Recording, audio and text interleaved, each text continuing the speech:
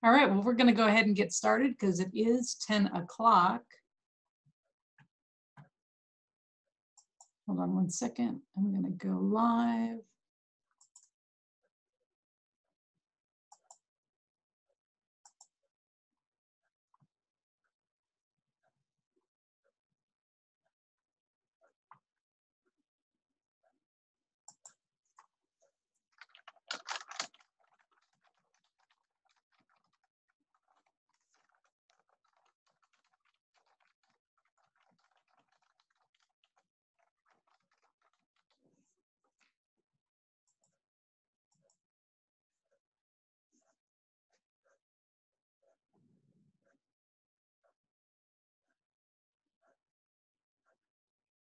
Hold on one second, and once this goes live, I'll get moving.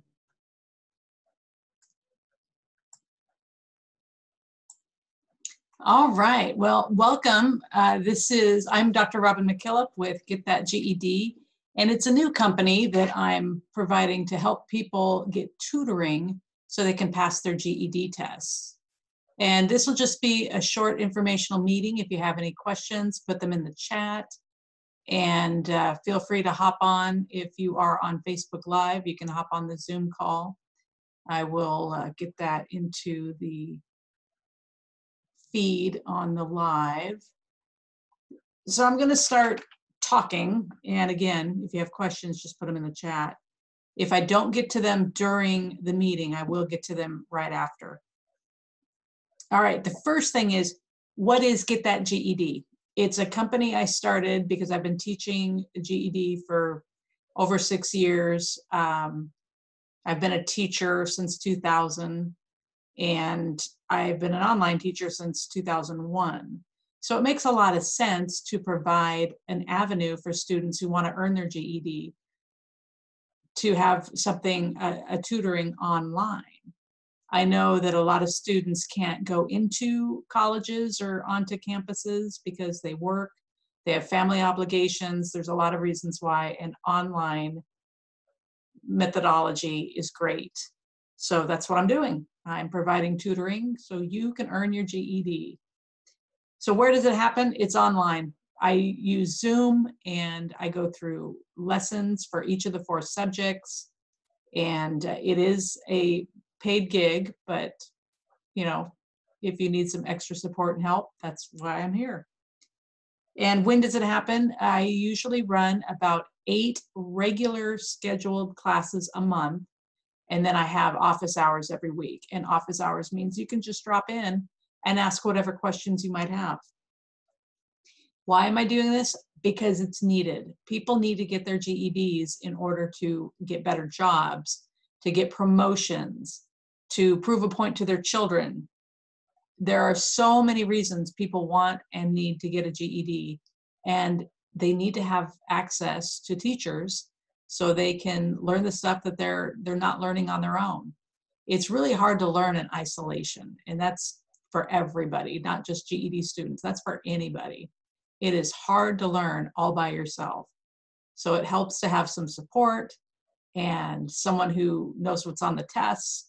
I tend to teach to the tests. I don't teach you extraneous stuff you don't need to know, because my goal is to get you to the next point in your journey. And who is this for? This is for anyone who is looking to earn their GED. So one of the things I want you to be aware of, there are a lot of not so great so-called companies out there taking your money and not delivering. This is different. I am a real teacher. I teach GED, and I've been doing it for a long time. What I found is some of my students have wanted an online opportunity, because again, not everyone can go to the local college or the local learning center and spend time in a classroom. They need to be able to access teachers online in a manner that fits their schedule. So that's why I'm doing this. There are some scams online. Be very careful. I am not the only bona fide teacher in town. There are lots of really good programs. I am just one, and I'll be teaching a math lesson during this, just so you can see what my style is. If I click with you, let's talk. If I don't, there are other programs and I can actually help you find some of those. But make sure that any program you join is legitimate. It's a real business. They understand that they are tutoring you in the concepts for GED. And if anyone says that you can take the test online, not true. You have to go to a certified testing center. And in most states, there is a small fee for each of the 4 tests, but it's not horrible. So just know that if anyone says you can take the test online at home, that's not true. Move away from that business right away. All right, what I'm going to do right now is a really quick math lesson. This is on mean median mode, and this will show up on the math test, the science test, and the social studies test. So this is a really good thing to know because it's on 3 of the tests. All right, I'm going to switch my camera.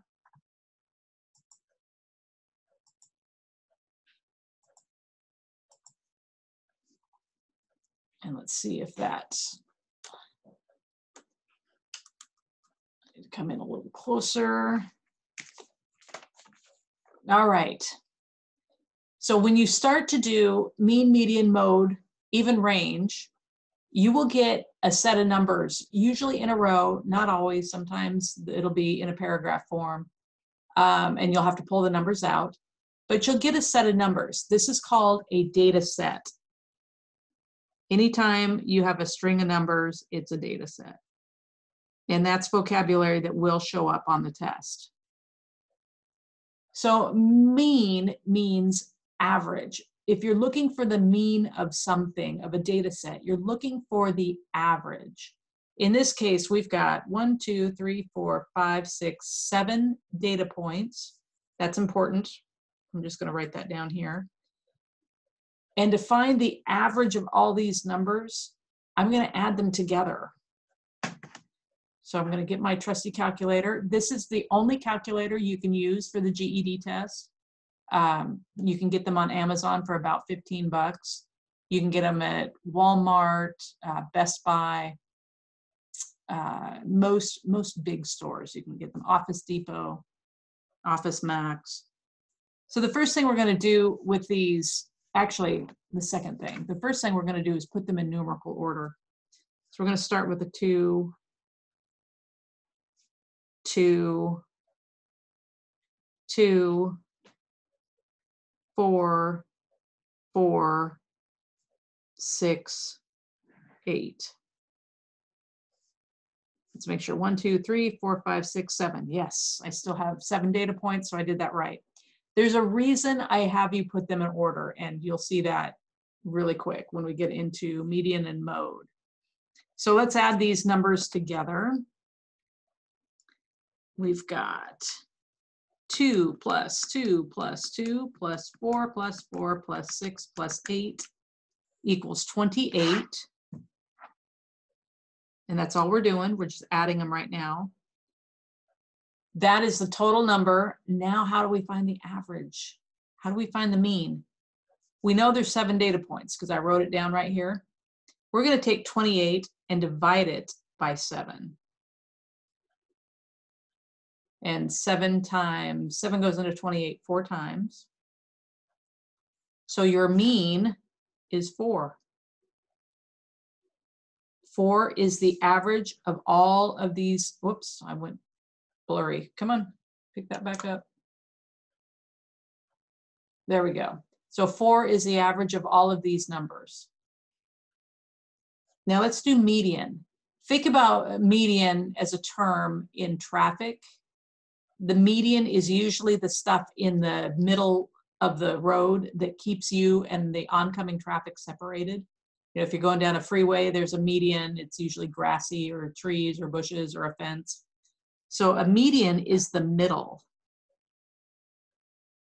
And to find the middle, this is why I put them in numerical order. Oh, I'm going out. I don't know why it's blurring out. That's all right. We'll figure it out. So the median, is the middle number when they are in numerical order. See, it'd be a lot harder to find the middle number when they're out of order, but when they're numerically ordered, 1, 2, 3, start at the other end, 1, 2, 3, middle number is 4. And it is perfectly okay if your mean, median, mode, and range are the same number. It's just the way it works a lot of the time.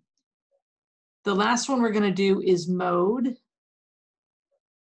And the mode is the number that appears most often. So in this case, we've got 3 2s, 2 4s, 1 6, 1 8. 2 is going to be the mode because it shows up most often. So 2 is our mode. So how was that? Not so bad. What you'll see on the social studies test, you'll probably see populations of cities, that type of question. It'll be a story problem, and they'll either give you a chart or it'll be a story paragraph. And they'll say, you know, Denver has such and such 100,000 of people. Chicago has such and such hundreds of thousands of people. And Philadelphia has such and such hundreds of thousands of people. What is the average of the 3 cities? So you'll take those 3 populations, add them together, and divide by the number of data sets, or data points, which is 3. And that will give you the average population of Denver, Chicago, and Philadelphia. So it's good to know anyway, because there may be other times in life when you need to find an average. All right, I'm going to turn back to the other camera so you can see me. All right, and again, I am Dr. Robyn MacKillop, and I've got a new company called Get That GED, and my goal is to help anyone who's looking to earn their GED. I'm looking to help tutor you and get you the support you need so you can pass all 4 tests. And I'll talk a little bit about the GED just so you have the information. Some of this you may know, but some of it may be new. Again, there are 4 tests that you take separately: English or language arts, English, social studies, science, and math. The math test is usually the one that gets students the most nervous. And I happen to be a pretty good math teacher. And it's not because I was good at math all my life. Believe me, you can become good at math later in life. It took me having to teach it to become good at it. And the math test covers basic arithmetic up through high-level algebra and geometry. The geometry portion I don't think is bad. Some of the algebra gets a little confusing. There are a lot of concepts you have to learn for one test. And if you think about it, if someone went to high school, they'd have 4 years to learn all that, and you are probably doing it in 3 to 9 months. So give yourself a pat on the back if you're beginning this journey, because it's a big deal. It is a huge deal. And the amount of knowledge that you will process in 3 to 9 months, depending on how long you want to take to get your GED, it's astounding the amount of knowledge that you will run through and process. And you'll know at the end. So if you decide to go on to further education, you'll have a really good framework. And if you decide just to get a better job, it's a huge accomplishment to earn your GED. It's giant.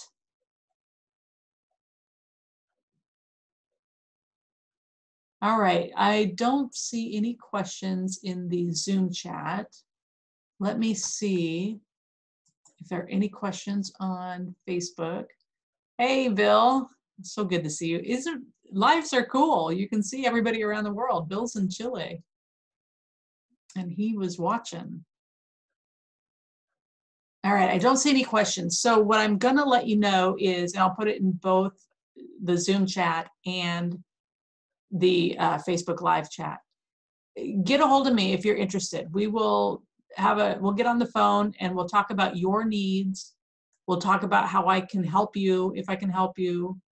And we'll discuss what you want to do, how long you want to spend earning your GED. And again, I've had students finish in 4 weeks. I've had students finish in 9 months. And they all come away accomplished and happy. And that's amazing. It's a huge accomplishment. So, all right, let me put my email in the chat.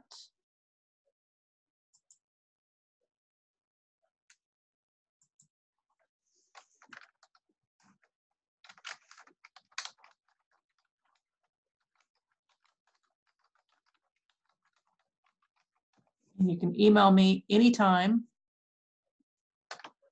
I'm going to put it in the Facebook chat as well.